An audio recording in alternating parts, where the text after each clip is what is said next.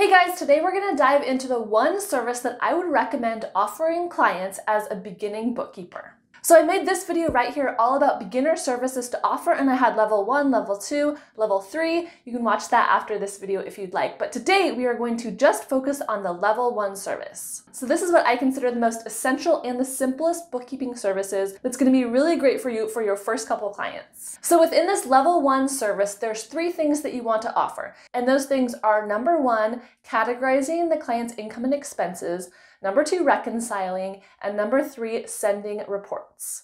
So first, let's get into categorizing the client's transactions. I'm going to do some screen records to walk you through these things, and this should provide an overview so you really get a sense of what a bookkeeper does. So all of the money coming either in or out of your client's bank account is going to need to be put in a category. Those categories are found in the chart of accounts. I do have a video all about the chart of accounts you can check out. So anytime your client spends money on rent, it needs to go in the rent category. Anytime they spend money on office supplies, it needs to go in the office supplies category, etc. And those categories are going to help you out in the third step, which is sending those reports. And before we jump into QuickBooks, I just want to let you know my name is Morgan. My website is FinePoints.biz, and I love helping bookkeepers get organized. I would love it if you subscribe to my channel if you're interested in more bookkeeper videos. I also have a free masterclass and checklist you can check out that a lot of people have found helpful. And for this video in particular, I'm going to try to link a few videos in the description box that I think you'll like. I have a bunch of videos that are on like, are you ready to be a bookkeeper? Is learning QuickBooks enough to start your bookkeeping business? What does a bookkeeper do? That kind of stuff. So I'm going to link those for you guys down below. And if you give this video a thumbs up, it really does help me out. So to categorize transactions, we need to go to the banking tab. And if this is the first time you ever are in QuickBooks, then there'll be like a little prompt here that prompts you to hook up your bank account. You can see that the sample company already has a checking, a savings, and a credit card. And I'm going to click on link account just so you can kind of see what that bank setup looks like. So you find your bank within here. Maybe you use Bank of America, and then you follow the prompts to log into your bank account, or your client's bank account, I should say. And then it will download all of the transactions for you. And just a quick note, you may need your client's help with this depending on your bank access to their account. So the first time you do this, you may need to sit with your client and do it, or do it over a Zoom call. And if they can get you a bank login where you have access to do that, like where you make your own password and stuff, that is going to help you in the long run because you won't be as reliant on the clients. And when you're downloading the bank transactions, it'll also ask you for the dates. So how far back do you want transactions imported into this window? And some banks will do a lot of transactions. You know, they'll allow you to do like a year's worth of transactions. Some banks will only let you do about 3 months. But if it is that shorter one where it's only 3 months, you can download the transactions in an Excel document or certain types of documents. Let's see what it says, and upload it into QuickBooks. So you're not going to have to manually be typing in numbers and stuff.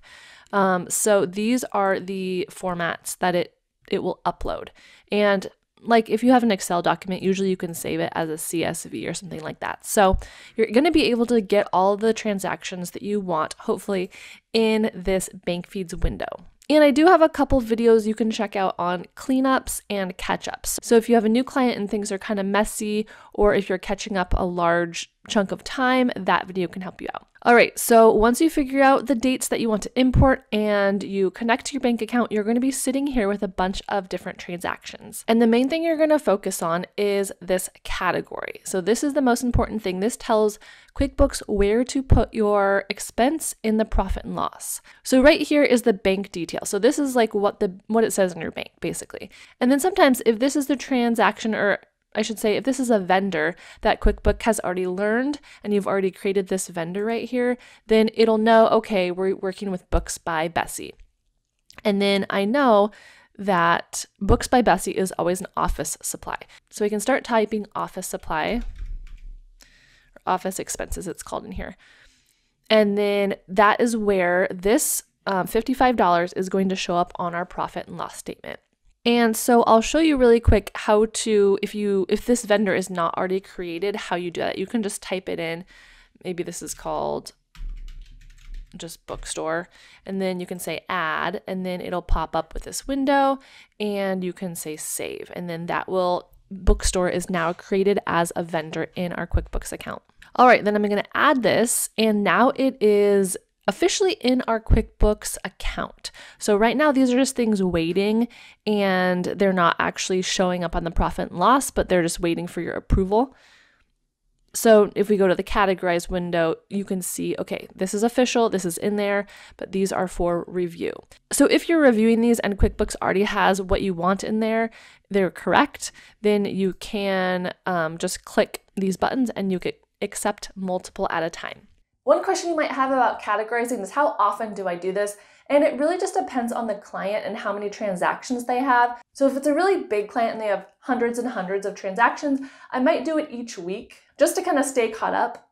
But smaller clients, I'll probably just do it at the end of the month all in one chunk and do it before I reconcile and then send the reports. And so that brings us to our second step of these beginner bookkeeper services you can offer, which is after you categorize everything, you want to reconcile the bank account. So this is a way to make sure everything in QuickBooks is correct, it matches what is actually in the bank account, and it kind of like closes out the month for you. So here is a quick overview of how to reconcile. To reconcile, you're going to need the bank statement from your bank.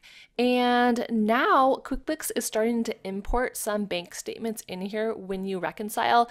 But for this example, I just have a bank statement here open on one side, and then we are still in the banking tab. And from here, what I usually do to reconcile, let me know if you do it differently, is I'll show you that a little slower. I go to the bank register right here, which shows everything that is in QuickBooks that has been approved. And then there's a big reconcile tab right here, or a button right here that says reconcile. All right, and so it's giving you a tutorial, which you can read if you'd like. And then remember, we have multiple bank accounts. So we have that checking, savings, and then we have a credit card also. So right now we're going to do the checking account. And because this is a sample company, this is all not perfect data. It's not all going to match up, but it is hopefully still going to show you how to reconcile. All right, so it tells you right here the three things that we need. So first of all, it's the beginning balance, the ending balance, and then the date. So we look on our bank statement, and usually right at the top somewhere there is going to be those things. So right here in this Chase bank account, it has the beginning balance and then kind of stuff that went on throughout the month, and then the ending balance right here. So again, like I said, this isn't going to match up, but in theory, you want to make sure that this matches the beginning balance. And then the ending balance, you can copy, if it lets you, and put in here. And then the ending date you want to make sure is correct. Otherwise, it could mess up the reconciliation if, transactions are coming through at different times. So this is July 31st, 2008, which is very long ago. All right, and for the sake of this example, I'm just going to use the date of this month because there's not transactions in there from so long ago. All right, and then you have the reconcile screen. So these are all of the transactions that are in QuickBooks, and you're going to want to compare that to your bank statement and what the bank thinks you have. And oftentimes QuickBooks is pretty smart, so it is going to check all the ones that it thinks are correct, so all the ones that have happened this month. And then the goal is to make this difference into 0, because that means every single thing that is in QuickBooks is also in the bank. So that means it's zeroed out. So for me personally, I do trust QuickBooks a lot of times. If they check them all and then it's 0, I finish the reconciliation. Let me know in the comments if you do the same thing or if you go through each transaction. I'm curious what everyone else does. But if you do have a discrepancy, then you need to figure out obviously what's wrong. And so you can unclick all of these.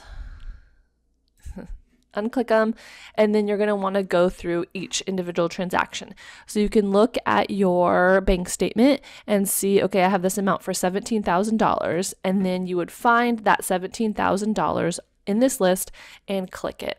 And obviously these are not going to match up perfectly, but hopefully you can get the idea. And then you'd find the next one, the $24,000, and then you would click that one. And then you continue until everything is checked off. And one tip that helps me out a lot is QuickBooks separates these into these different categories. It has payments and then deposits. So a lot of times your bank statement will organize it in the same way with, the outgoing money and then the ingoing money, and then also the checks paid sometimes is helpful. So you can compare this to see where your issue is. So you can see the deposits are this amount, and if that matches the deposits here, then you know that there's not a problem with the deposits. It'll be a problem with the payments, with the outgoing money. So here are the withdrawals and fees, so compare that. And then checks is also often separate. So checks can provide issues, I've found. So that might be a good thing to check out first of all. So look at the checks paid. Then oftentimes they're going to be lower down on the bank statement. So let's see, there's a section just for checks paid. So you could organize these maybe by this reference number, which would have the check number. And then you can start checking off the checks. Okay, I've got this check, I've got this check, the checks look good, my issue must be somewhere else. So let me know in the comments if you have other questions or if you've run into problems in this area. But basically, once you click all of the transactions that exactly match what is in the bank statement, then again, this will say 0, and then you can click up here and you can finish the transaction. You can finish the reconciliation. And then that will produce a report. And then also in the bank feeds, in the bank register, all of these transactions will have a little R by them to signify that they have been reconciled, they're checked off, and they are good to go. So one question you might be wondering about is, why do you actually need to reconcile if you have bank feeds and everything's automatically feeding from the bank? Won't it just be perfect all the time? And I would say yes, that is somewhat true to a point, especially in really simple businesses. But once you start getting to the more complex things like the level 2 and 3 things that I was talking about, there's just more moving parts and more things can go wrong. You might be entering invoices or checks or things like that. So there always could be a little bit of human error. So either the client makes a mistake. Sometimes I've had the bank check reader read the check wrong. So I had to kind of troubleshoot that and see what was going on. So it's a really good habit to get in now when you're working with simpler businesses, and then it should alleviate some of that stress later on. And that brings me to my third step, which is send reports. So if you go into the reporting tab in QuickBooks, there's like a bajillion reports that you can send. So I want you to start out with just sending a profit and loss and a balance sheet to your client. And I actually have a lot of fun playing around with reports in QuickBooks and kind of like making the data as clear as possible to my client. So some clients I like to do like a monthly report that shows like every month for the year. So it's like January, February, March, April, May, and then a total. You can do comparisons to the previous year, or you can just pull reports of smaller categories if you want. You can also pull an owner's draw, so to see how much they are taking home in their own paycheck. And that's assuming they have the business type where they're taking distributions and not salary. So I'm gonna give you a basic overview, and then I want you to go into your reports tab and just play around and have fun with the data and see what kind of story you can tell to your client. For sending reports, we just head to the reports tab. And like I said, there's so many different reports you can pull depending on what information you want to give your client. So like if it's anything about contractors, or if you want a list of open invoices, sales tax, like there's tons of different things, but we're just going to focus on the simple things. So right here, the favorites are accounts receivable aging summary. So this is basically any money that's expected to be coming in for the client, like invoices that are yet to be paid. A balance sheet, which shows all of their equity. So it shows their owner's draws. It shows, money they've invested in the company, how much are in their bank accounts. And then a profit and loss.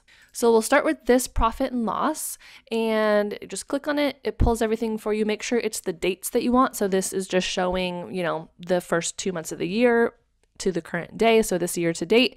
You can kind of tweak these if you'd like, and then it shows you the report. You can easily email it to your client. So just, follow these things and then email.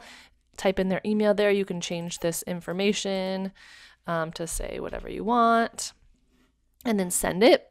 You can also print it or save it as a PDF. You can download it into an Excel document if that is easier than sending them a PDF, which oftentimes might be depending on how they want to use it. You can also save this customization. So maybe you, kind of like tweaked some of these things and you wanted to compare it to another period, or you did something special to this report that you wanted to save and you want to pull it all the time, then you could save this customization. And so let's call it the best profit and loss and save that. And then when you go to the reports, you go to custom reports and you can see we saved this best profit and loss that has exactly the settings that we want every time. And then you can export it from here, and then you can also email it to your client. So you can schedule an email. I'm not sure why in the sample company it doesn't give you this option, but I do have some of my clients, like if I want them to have this profit and loss every single month on a certain date, that can be scheduled. So I actually don't have to go in here and pull it as long as all my data is updated. Actually, even if I haven't updated all the data, this report will automatically be emailed to my client. So balance sheet is the same thing. You can see, like I said, it has your bank accounts, it has your credit cards in here. It looks like this truck is an asset they have, so it shows assets and liabilities. Let me know if you're interested in a dedicated video just on the balance sheet and, kind of the important things about it. But same thing, you can customize as you need to. I was going to show you really quick. A lot of times I like to show this by month. So if you have this by months, let's see if that's right. Yeah. Then you can see kind of like a mini profit. Let's do last year. So then you'll have all the months.